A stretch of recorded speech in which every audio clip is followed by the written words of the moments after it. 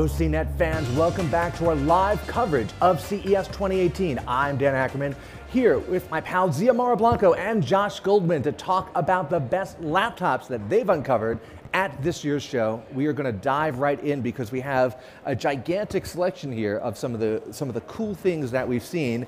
And I'm actually going to start off with what I think is probably one of the most impressive things here, and that's something that Ziamara went to go see and write about, and this is the Acer Swift 7. And tell me, Ziamara, what is its big claim to fame? Well, this is really popular because it's technically right now the world's thinnest computer, and that is a big trend with laptops, if you didn't know. They really like to make them really skinny, just like supermodels. But it has a bigger screen than last year's model, and with Acer, we're not used to seeing things like that. They're usually very middle of the road, very affordable. Laptops, we do a lot of gaming laptops from them. So this is like a nice surprise, and everyone's been really impressed with it. It's been one of the things that people just keep talking about here, especially because, yeah, look at that. And last year's model had a 13-inch screen. This one has a 14-inch screen. I think it's got LTE built in as well. Right. You got the fingerprint reader. I do feel like at this point we're shaving just like, percentages of a millimeter off. It's not really like 8.9 millimeters versus 9.9 millimeters. It's not a huge difference, but it's nice to have sort of those bragging rights. I'm looking for lighter though also. I feel like this is it's not the lightest laptop out there. It actually feels, here Josh, rather it feels a little bit heavier than you think it would from looking at it because it's so small. Yeah, well, and it's also all metal, so I mean, obviously that's going to add some weight to it, but yeah, it definitely feels solid, right? I don't know how it could not feel solid this thin, so yeah, no, it's a nice, I haven't seen it in person yet. Here's the bad part, it's going to be expensive, isn't it? Yeah, I believe it starts at $899, and it has 7th generation Intel Core processors, not the latest. So that's one knock against it. And I think the Super, I think it goes way up too. I think I saw it $1699 for at least one of the models. Yeah. Now we had a blackout yesterday. First time I've ever seen that. I've seen a lot of things at CES. We saw rain. I've seen snow one year, but I never saw a blackout before. And when you have that, you probably want really long, if you have a laptop with like really long battery life, you might be in a good position because you can survive longer than everyone else. If their laptops cop out at 5 hours, 6 hours, 8 hours, what if you had a laptop that ran for 20 hours? That is the promise of this new generation of laptops with Qualcomm Snapdragon processors inside, which is basically the same chip you find in a lot of mobile phones, and they say that they'll run a really long time because they're super efficient. So this is the Lenovo Mix 630. It's one of the first 2 or 3 or 4 of these systems, and it's done in the Lenovo Mix tablet, Surface-like tablet with a keyboard that clips on and a cool kickstand style. They claim 20 hours. Obviously, it's always on LTE because that's the entire point of these Snapdragon systems. It really is taking the best stuff from phones and putting it into laptops. One thing I did like about this especially is you clip it out of the little kickstand thing. So you've got your tablet part right here. Oh, a tablet. We haven't seen these in a while. There have not been a ton of standalone tablets here, but I like the clip-on keyboard that, unlike, shall we say, some other brands, it comes with it. You don't have to buy it separately. Right. But the kickstand on it, look at that. That's like really solid. It's got a big hinge right here, right in the middle. And you just kind of slide it on. Let's see if we can do it in one attempt. Magnetically, it snaps right on there, and then this has a magnet back here, and like that. So I thought that was pretty cool. The one weird thing about these Snapdragon systems is, you know what operating system they all come with by default? Anybody? Windows 10 S. Yeah. Exactly. So what is Windows 10 S? It's that stripped down version that can only install apps from the official Microsoft App Store, and which means that App Store is kind of a mess. It is. You can't get Chrome. You can't get other web browsers. You can't get like real Photoshop. You can't get Spotify. You probably can't. I don't know if Spotify's in the if it's in the Microsoft Store, then no. But there's a workaround. You can actually upgrade to Windows 10 Pro for free just by clicking a couple of buttons. For some contractual reason, they feel like they need to put Windows 10 S on all of these, but they go nod, wink, just go upgrade it later. But they can't promise that the Snapdragon processor will support every bit of software out there. And that's why they restrict it. And that's the thing that concerns me with these. For the vendors, so we've got that one, and there was one from HP, right? That came out when Qualcomm announced it in ASUS. They've talked about battery life. Haven't mentioned anything really about performance. Because it's basically a phone inside Right. brain inside a laptop. And I think as we push towards people wanting more and more, the one thing people complain about still is battery life. Right. Even we're spoiled now. 8 hours, 9 hours. Years ago that was not imaginable. Now it's not enough. 12 hours is great. 20. Once 20 becomes the norm, that's it.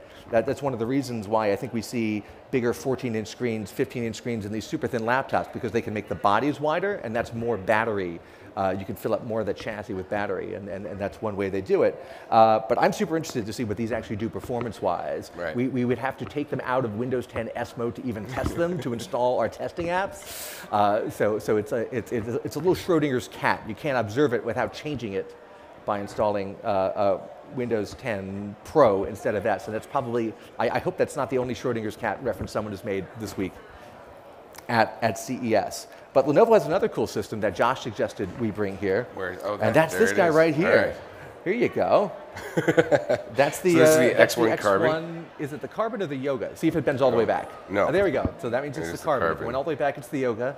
But you do get that 180 degrees, so you can lay it flat so everybody can gather around and look at presentations or something. But it is very thin. Lenovo says it is the lightest 14-inch business system. Okay. So but there's that.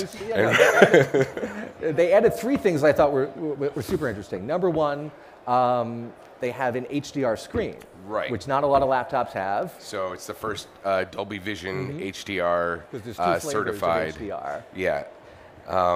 And when we saw it, go ahead. When we saw it, we asked them. They had a laptop or two with an OLED screen a couple of years ago, and those looked awesome. We love those. But they didn't really get picked up anywhere. I guess maybe it's hard to get the screens. And we looked at it. It was like, is that an OLED screen? Because it was super bright. They said no. It's the HDR that's making it look that way. So they're getting rid of the OLED and replacing it basically with the HDR screen. Right. And they also said that OLED screen was only 300 nits. One of the big selling points on this one and the Yoga is that it's 500 nits. So bright. Super bright. Use that outside even with the glossy screen, and shouldn't be a problem. So. And number 2, they're adding everybody's favorite smart home assistant to a bunch of these systems. Right. They put in 360-degree far-field mics, so you can shout out Alexa commands at it from wherever you are in the room. So you're traveling and you want to turn on your lights at home, I guess. You could do that. Well, I use Alexa for all kinds. I mean, I do the weather all the time. I do turn on my lights. I do conversions. When we write about something and we have to go like, it's this much in dollars. Now, what is it in pounds? And I literally shout out the conversions, and I get them back from Alexa, from the Echo I have in my office. My favorite thing, sorry to interrupt, is this little thing right here. It has a. They call it what? A camera shutter? Yeah. Think like shutter. They branded the shutter. It's like a little slider that goes over So the instead webcam. of putting a sticker over your webcam, you can just switch this over, and you don't have to worry about the FBI looking at you while you browse YouTube. And I think that's just really neat. One less accessory you have to buy. Now, do you put a Post-it note on your webcam or cover it in some other way?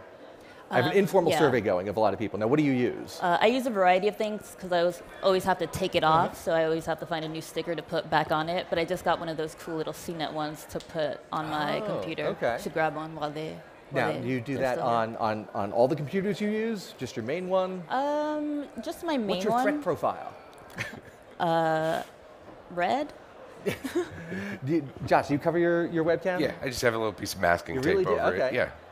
It's so interesting. I just can't be bothered. I just don't do it. I talked to some security guys. We're going to do a story in CNET Magazine in the spring about kind of security for paranoia, for paranoid people, and like what should you actually do. And I really got conflicting views from different experts on whether you should do that. Some people said yes, and other people said, you're not a target, don't worry about it. Unless you're like a nuclear scientist or something, you're probably okay. And also was pointed out that besides this camera, you've got the microphone and camera in your phone that you carry around with you all the time. Right. That's probably easier to hack into than a webcam on a laptop. But well, so maybe someday we'll see those shutters on phones. And oh, that's a good idea. but I do like, because business laptops for a long time, you could buy models without webcams on them because for security they wanted that. So it's cool to have this. I haven't seen the physical thing built into a laptop before, but years ago some company sent me a little clip-on version, like a little elongated shutter that you could stick on, and it had a little slider thing. So there you go. It's got Alexa, it's got the shutter, and it's got that HDR screen that fooled me into thinking it was OLED for a second.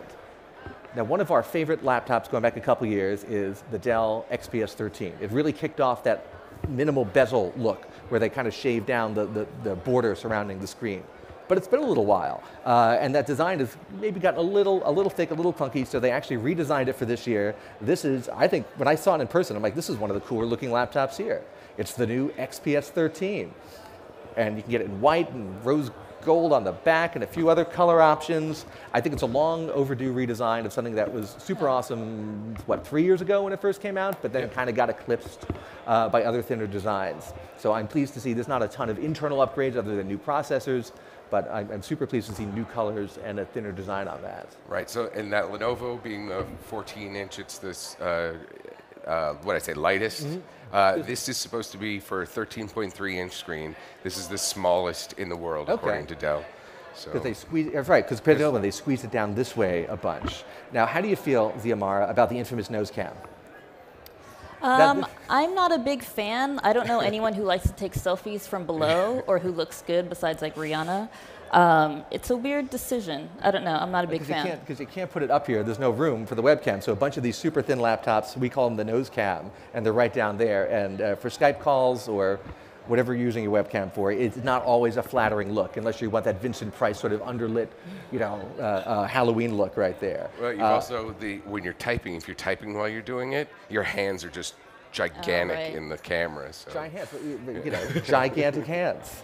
But every laptop that has the super thin bezel on has the same problem. I don't know what the other solution is unless you have like a clip-on on the top or something, or you make this top part thicker. But televisions have super thin bezels all around now. It took a while for laptops to catch up. I feel like you can't really go backwards on that. Maybe they need a notch, just like the. Yes, that's right. Right in the middle of the screen. Imagine the outcry over that if you notched your Windows 10 system. But I think that's super cool, and I like white laptops. I just think everything is gray and silver and dark gray. Whenever somebody has a different color. Yeah, it's a glass fiber. They used a layered glass fiber for that, and they've treated it so they've treated it so it doesn't yellow. I know that was a big concern in the past. They'd have like white surfaces, and they'd age poorly. Age poorly. So this is treated so it doesn't do that. HP Spectre, the new one that came out late last year, also is available in white with a really nice white right. I think they're surface. competing rose gold white laptops. Yeah. So. The other new thing from Dell is this guy right here, which is the XPS 15 2-in-1. And they've had XPS 15s before, same super thin bezel here. But this is now one of those guys that flips all the way around and becomes a tablet like that. But it's a big tablet. As somebody who uses a lot of tablets, would you use one like this gigantic? No, I would not. I guess it's useful when you're watching TV and you can that's like the tent prop mode. it up. And I do the kiosk sometimes. I go, look at this, and I put it down. Yeah, that's what I call the kiosk mode. I don't know what everyone else calls it. That's what I call it. Oh, once again, you have the nose camera here, but this is notable for one super big reason. It's one of the first two things that we've seen with a new combo chip inside, a new Intel chip. I think they call it Kaby Lake G, and it's an Intel processor with an AMD GPU together on the same chip. It's like a team of rivals thing. These two companies working together, usually bitter rivals. Now they've got a combination thing that's supposed to be, very efficient, doesn't hurt your battery life, but gives you really good discrete graphics power without having to have a separate GPU that would, I guess, presumably come from NVIDIA. So this is the first one that I ever saw with this new chip. There's one other we have here that has that. We'll talk about that in a second. What I like about this is that if you could, I like the larger ones for that, even though it's awkward to use as a tablet, I like it so that you can put it down like this on a desk, and then set up a keyboard and mouse in front of it. You've got the keyboard out of your way. That's elaborate. So yeah, so you just Bluetooth, you drop it on your desk, and it's like a little monitor. Yeah, it's like a little monitor with an It's just like picture changing it into a desktop, getting the keyboard out of the way, so it's not really far away from you if you want to use the touch screen. Like I'm really interested to test one of these for gaming and see what kind of game scores they give out with that AMD GPU in it. We haven't had a chance to do that yet, but if you can get decent gaming performance in something super thin like this without having to pay extra for a regular full-size GPU, that's potentially very cool. But Dell is not the only guys doing this. Did you know that? Because right next to it, kissing cousins, if you will, right here is the HP Spectre X360 15-inch. Frankly, very similar, but it actually has a cool difference. Well, number one, they put the touchpad, look at this, off on the side. Well, the Dell one is centered. I don't know which I like better. Wait, why? So you see this touchpad is off-center because it's lined up with the... the space bar? Yeah, with the space bar, and on this 15-inch, it's exactly in the middle. That's a good question. I never think about that until I see it. And then I go, I think I might like the middle better. I don't know, but I like having the number pad, so. Yeah, that's odd. Do you use the number pad a lot? No. I feel like I don't, but I like having it. I feel uncomfortable if I don't have it. Anyway, this has also got the AMD Intel combo, but you can also get it, if you don't want that, just with a regular NVIDIA MX150, which is a pretty decent, mainstream graphics chip. So you have a bunch of options with this, which I also like. Instead of just having that one Intel AMD chip, you can go NVIDIA, and frankly, for casual gaming, that's perfectly fine. And I love the gold accents. I think they've just done a spectacular job. Like chrome hinge, looks really cool, very modern. This Spectre X360, the 13-inch one that I know Lori loves a lot, and the regular Spectre clamshell that's not a two-in-one that I love a lot and I actually use all the time. I think they've just done a spectacular job with design end of 2017, beginning of 2018. I think it's tough to find sharper looking laptops than what HP is doing right now. I mean, they said that they were going after MacBook Pro users. I don't know if there's any MacBook Pro users out there who would be willing to switch to Windows, but I mean, it's a really nice system, I mean, we always say that. This guy, and frankly, before we had the two-in-one, the regular Dell XPS 15 was the other kind of MacBook Pro-alike that people liked a lot, and frankly, the designs were very similar, and we always pointed people in that direction. How much does it cost? I'm going to say probably a lot, but maybe not too much. And these guys are probably pretty similar. If you get the NVIDIA, I think it's probably more expensive in this rather than the Intel AMD combo. But these things are gigantic. We've got a much smaller one right next to it. That is the Samsung Notebook 9 Pen. Fingerprints on there. And that is another hybrid. Now, Samsung makes really nice laptops too, and they've had the Notebook. We tested the Notebook 9 Pro and a couple of different ones last year. This guy combines elements from a few of them and adds some new stuff. It's a new, I don't think they've had something called the Notebook 9 Pen before. Why do you think it's called that? Because it doesn't come with a stylus. Look at that, right up there in the front, the pop-out stylus. And that is actually the regular S Pen that you get with Samsung phones. They're cross-compatible. So it's basically the same stylus you get with a Note phone. And they had that, didn't they have a tablet that was like that, a Windows tablet that you reviewed last year? Yeah, but the stylus was different. It was bigger, and it didn't have a little place to hide inside of the device. That's what I like most, is having a place to actually put the stylus. On the Surface products from Microsoft, that you can usually magnetically attach them to the side, but it's pretty rare you get the little holster for it right there. And of course, it's a hybrid, flips around. I think it's super light actually too. Looks like it's got the IR cameras for Windows Hello sign-ins. Now, do you do that at all? Just when I'm testing to make sure it works, but I don't have it on my one laptop personal. At home that does the Windows Hello facial recognition login, and I just turn it on by default, and I never turned it off. And frankly, it's fantastic. I just sit there. If I'm not paying attention, I click on it to turn it on, and I turn away and talk to somebody. Then I turn back around. It's still looking for me, but as soon as I look at it, it's actually really fast. Yeah. Face ID is really fast too, but you can get something that's pretty much the same for Windows, and you've had that long before you had Face ID on an iPhone. So I actually vote for facial login for Windows. I think it works great. See, someone's looking at your camera. That's right. Oh my gosh, it's Microsoft. Or you can get the fingerprint. You can get the finger. I use the fingerprint reader on the MacBook Pro also. I think that works really well too. And you know, it's super fast because nobody should have their computer, even at home, without a password on it these days. I think we've all learned that. Yes. Just like your phone needs to be locked down, your laptop needs to be locked down too. So we got one more over here on the list to look at. Oh, this is and another. This is the Asus ZenBook 14, and Asus always has a ton of stuff here at CES. And you thought this was the coolest thing that they had. Yeah, I really like the ZenBook 14 Flip. It has a 360-degree hinge, just like some of the rest of these. But I just really like Asus's design. They have this like circular brush. They also have it in a gold, which looks really nice. But it's just a solid convertible. It comes with the Asus stylus, and it's a touchscreen, full-size keyboard, fingerprint reader. But there's nowhere to put the stylus. There's nowhere to put the stylus. But we'll knock it for that, but I'll give it credit for something else. You see a little sticker right here. There's an NVIDIA GeForce sticker on it because you can get this with the NVIDIA MX150, which again seems to be the go-to mainstream graphics card for people. And again, I've used it to play games and stuff. I think it works great. If you want to go, crazy, you'll get a laptop with an NVIDIA, 1060 or 1070. You can even get the 1080 and super thin laptops now, but those get very, very expensive for mainstream. I think that's great. Yeah, and it also has the latest generation Intel Core processors. You're starting to see people move into the 8th gen, which actually gives you a pretty big performance bump in a couple of systems that we've tested with it. Yeah, I mean, these are all 8th gens, right? They all switch to 8th gen. I think they're almost all 8th gens. Yeah. One thing we haven't seen here, since we have all these here, I didn't see a ton of big new gaming laptops here. I saw some gaming desktops that were cool. All very stylish stuff, not really. Well, there was the one gaming laptop you saw.